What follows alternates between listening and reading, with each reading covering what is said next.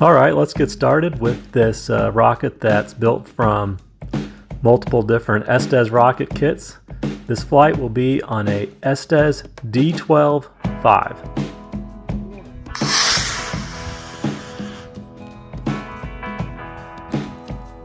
So it didn't go as high as it did on the E11 that we saw in one of my previous videos, but it was still pretty cool.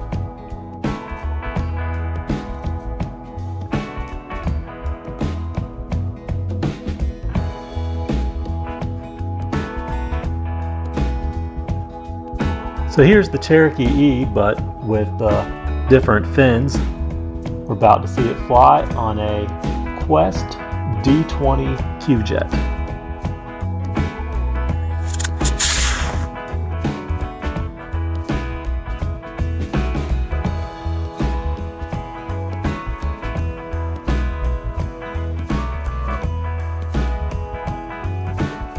And it was a good flight. I did not have the altimeter on board like I did last time.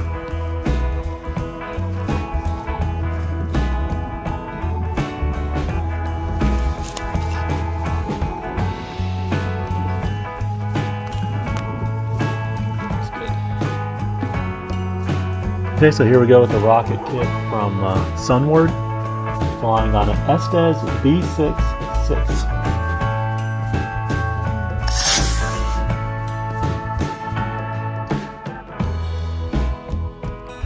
So this red and white rocket here is very similar in size to the rocket we just saw and the Quest Astra rocket. It's launching on a B6-6.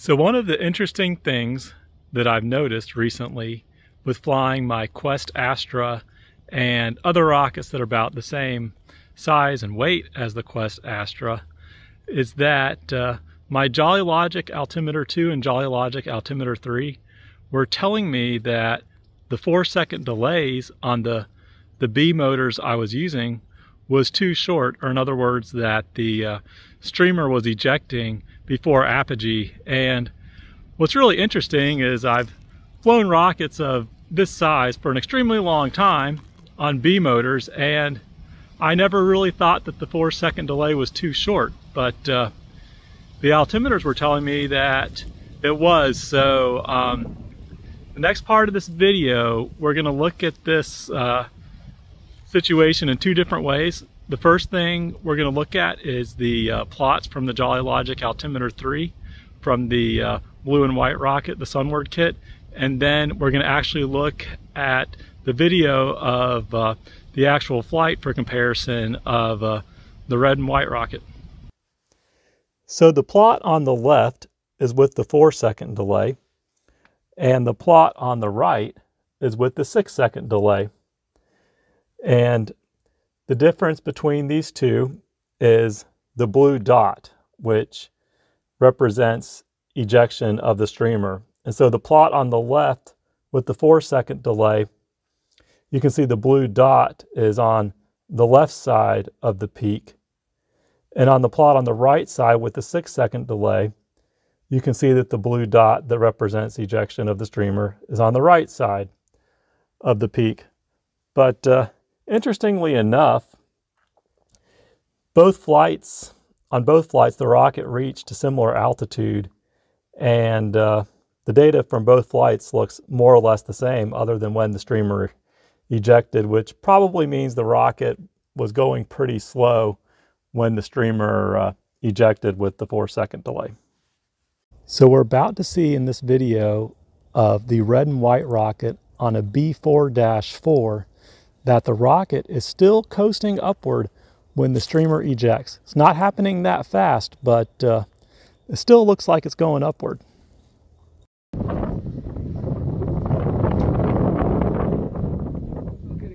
Now in this video on the B6-6 of the same rocket, we can see that it is clearly starting to come down, or at least the video makes it look like it's clearly coming down. Sometimes it's hard to tell with the angles when you're viewing the rocket coming down from below, but I think that it's showing here that the rocket is in fact coming down when that streamer ejects. And that correlates well with the altimeter data.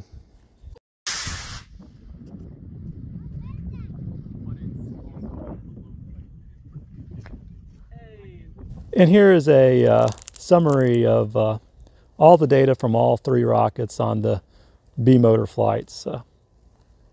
I don't have a flight of the Astra with data with the B6-6, but you can still see with the Dash 4 motor that it was ejecting before apogee according to the Jolly Logic altimeter too. And here comes the Baby Bertha, ready to weathercock straight into the wind on a C65.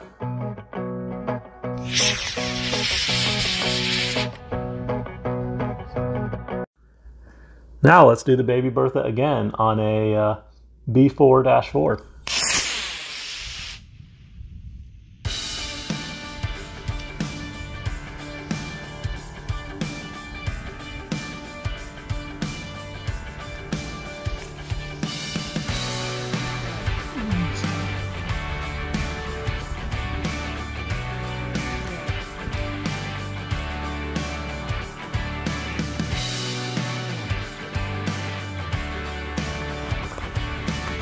Okay, Baby Bertha on the B4-4 turned in an excellent flight. None of the fins are broken. Excellent. Good launch. Here we have the Goblin flying on a Estes C11-3.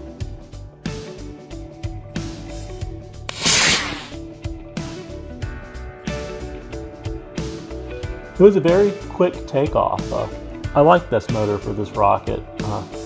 It didn't go nearly as high as the D12, but still seemed very powerful when it took off. Oh, here we go. We have some broken fins. This is what happens a lot of times when you use the streamer on the Goblin. It really needs a parachute, but hey, it did land in the field and I did get it back, and those fins can be repaired. If you haven't already, make sure that you check out my video on how to glue the fins back on the rocket, and I'll put the link for that in the description. It's a really good video that talks about why the fins break off and how to fix them.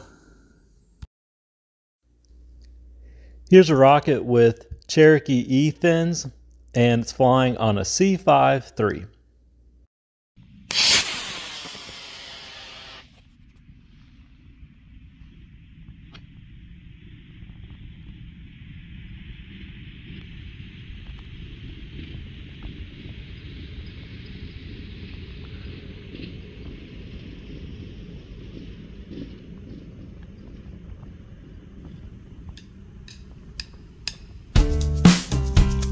Excellent.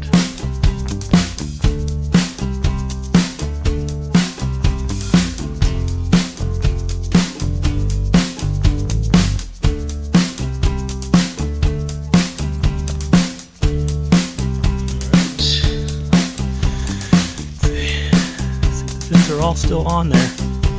Got away with using the streamer. Awesome. And now it's time for another rocket made from parts from an Estes kit. This is the first flight of this rocket, and it's going up on an Estes C5-3. Wow, that was hot.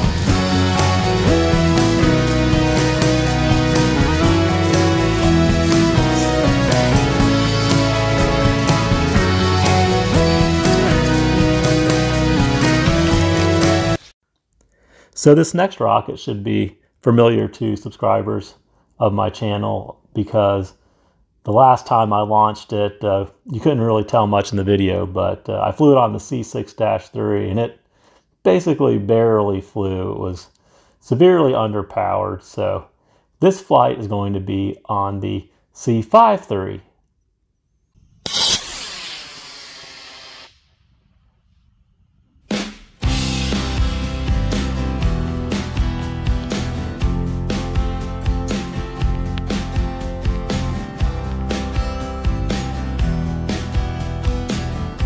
Excellent, right there.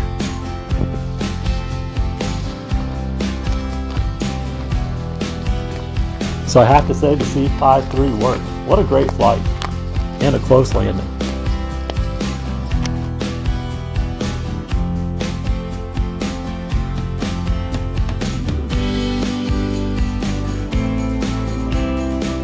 And now it's time for the Cherokee E, and it is flying on a C11-3.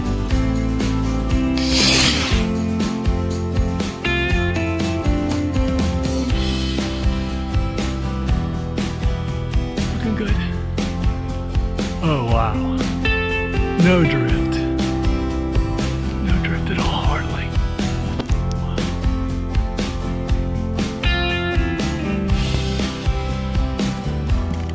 Beautiful. Right next to all my stuff. Doesn't get better than that. Wow, phenomenal flight.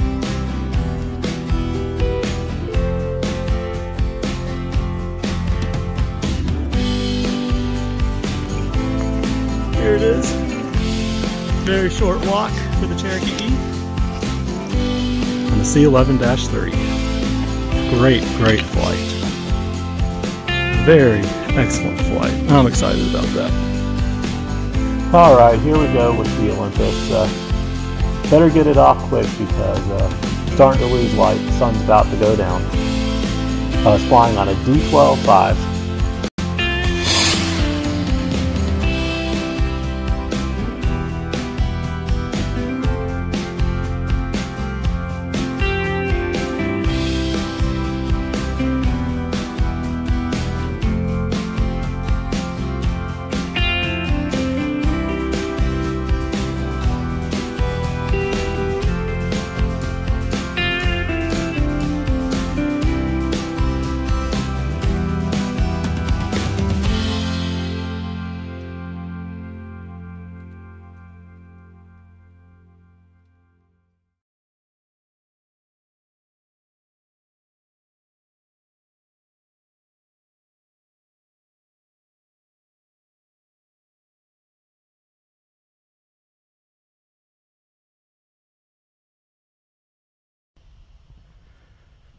All right, so I would consider this to be a stuck landing.